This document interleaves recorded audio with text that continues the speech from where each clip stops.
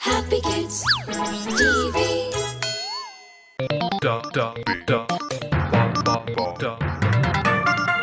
The Holy Tales. This story should be interesting. The story is about why God chose a new king after Saul. Okay, let's begin with the story then. God chose Saul as the first king of Israel, but unfortunately, Saul always did not make good decisions. Once, Israel was in an ugly war with the Philistines, and for 7 days, Saul and his men hid at a place called Gilgal, where they waited for Samuel to arrive, as that was what Samuel had asked them to do.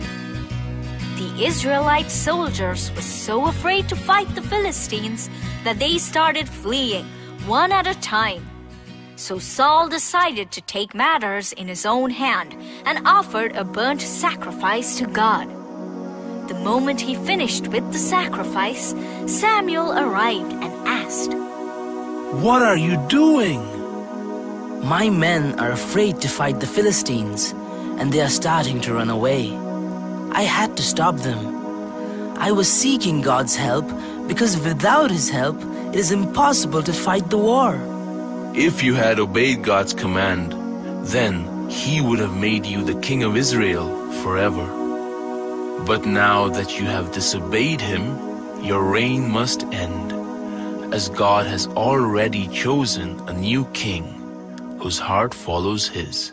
Samuel said. Another time, Saul once again disobeyed God by not destroying the Amalekites as he was ordered. Instead, he captured the king and let his own soldiers take a lot of cattle and sheep. When Samuel challenged his disobedience, Saul had an excuse. Yes, I have brought back the king, but the rest of the nation is all wiped out.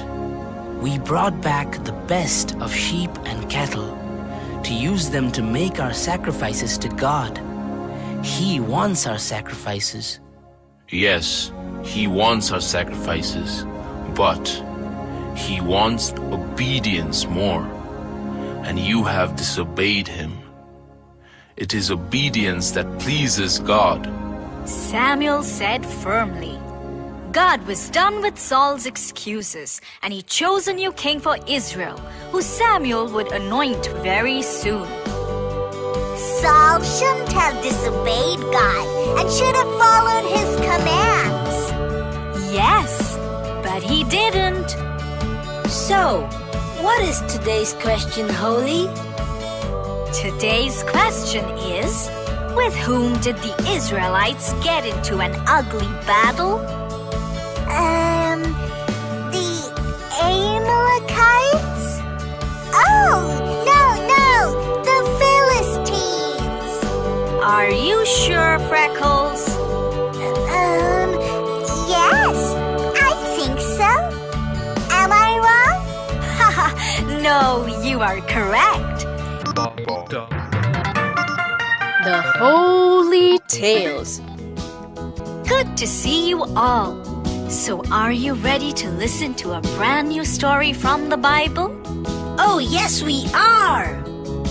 Great! Today's story is about how David honored his promise made to his friend Jonathan. When Jonathan and David declared their lifelong friendship, Jonathan asked an important favor from David.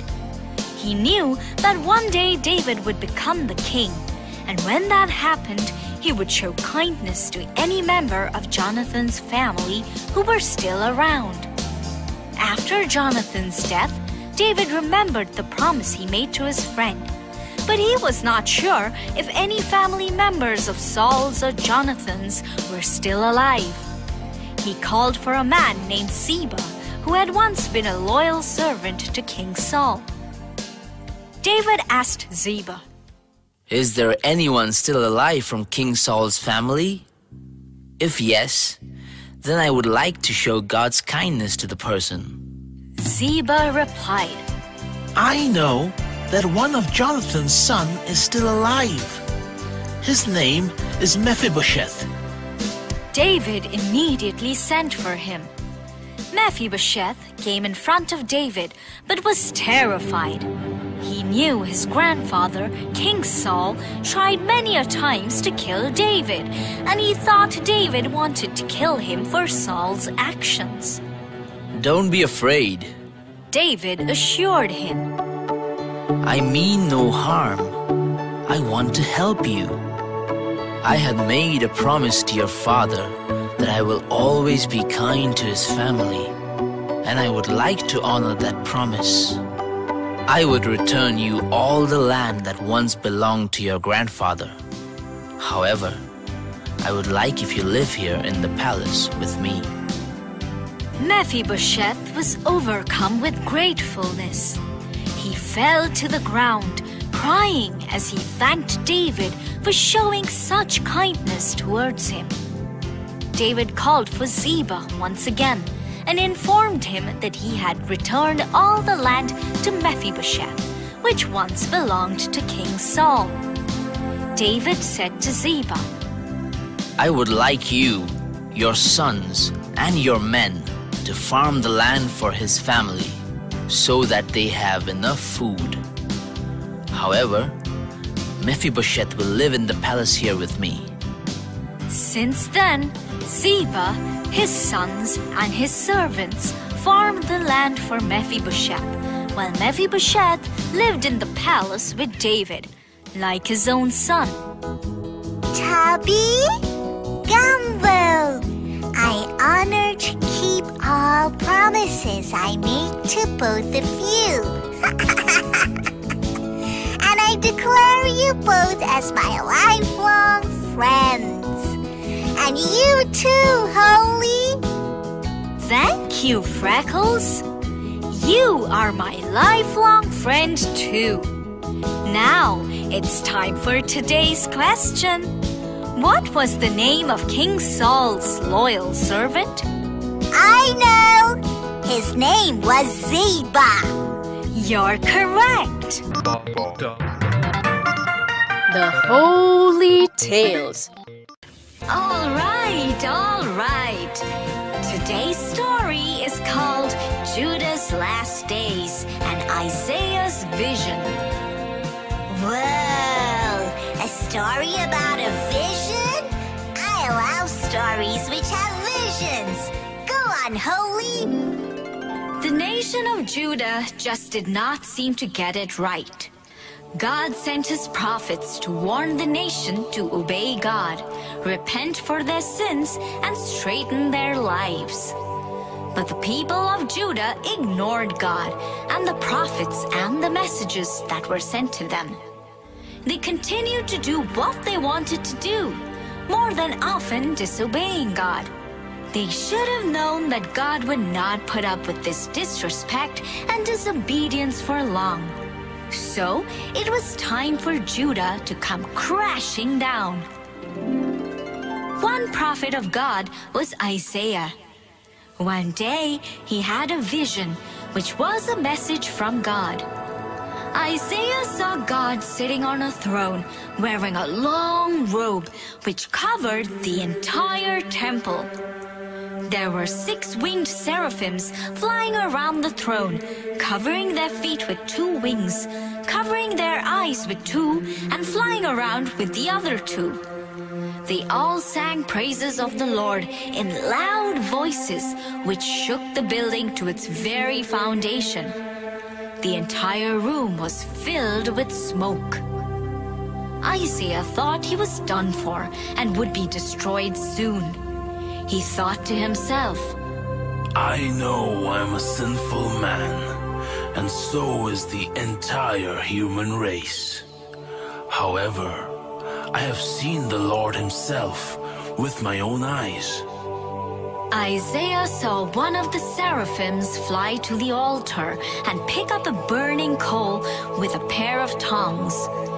The seraphim touched Isaiah's lips with the burning coal and said, See, this coal has touched your lips. Now your sin is forgiven. Isaiah heard the Lord asking a question. Who should I send to bring a message to see my people? Isaiah said, I will go. Send me. God said, Go and tell my people that they may hear my words, but they will not understand my message. See my work, but won't understand it. I will harden their hearts and close their eyes and ears. And you must do this until all the cities and the whole country is destroyed, until their houses are empty and no one is left in them. Israel will become like a tree which is cut down. However, it will again grow from a holy seed. So, did you enjoy the story? Oh, yes, I did. I forgot all about eating. That's quite something, Gumbo. Now, time for today's question. How many wings did the seraphims have? I know. They had 6 wings. Well done, Freckles. The Holy Tales. So today, I have decided to tell you the story about what happened when Jonah went to Nineveh to preach God's message. That sounds quite interesting. Begin with the story, Holy. All right. So, God once again sent Jonah to Nineveh to deliver his message the moment the fish spit him out. Jonah obeyed God this time and ran to Nineveh. The city of Nineveh was so huge that it took 3 days for Jonah to see all of it. As Jonah entered the city, he shouted, 40 days from now, Nineveh will be destroyed. The people of Nineveh were so scared they believed his message. Every single person living in Nineveh, from the richest to the poorest, fasted and wore sackcloth to show their sorrow. Even the king stepped down from his throne, took off his royal robe, and wore a sackcloth. He issued a decree in all of Nineveh that no living being, including animals, should eat or drink anything. Everyone must turn away from evil ways, stop violence, wear sackcloth, and pray, so that God may have pity on them and not destroy them.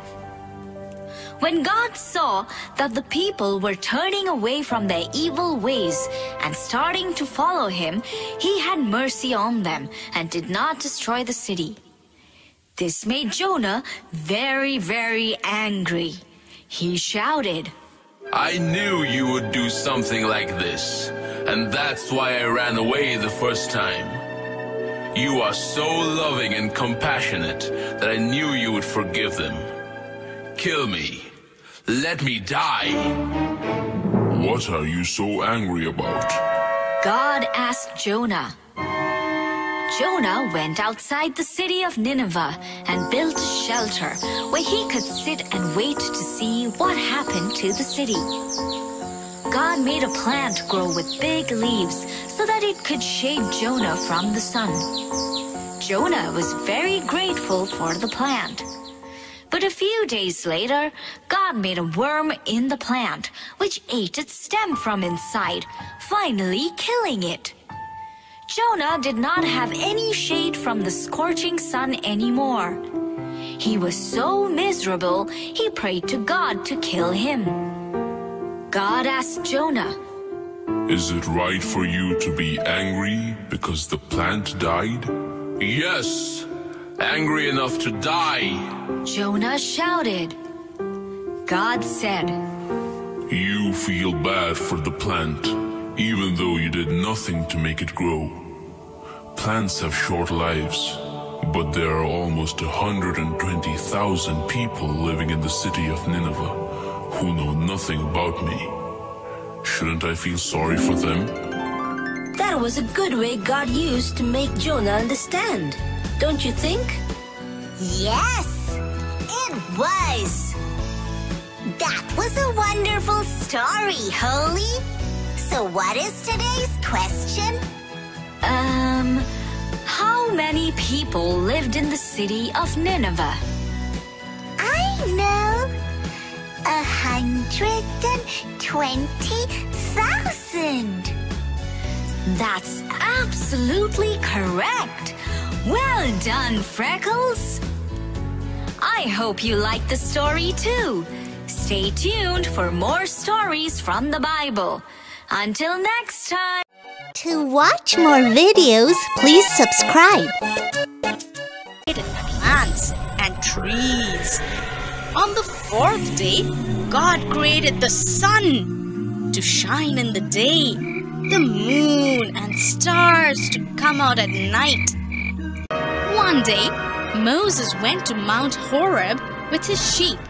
There, God appeared to him as a flame of fire in a bush. Since there was no room anywhere else, they decided to spend the night in a stable. Here, Mary had her baby, Jesus. She wrapped him in a blanket and put him to sleep. He's got the whole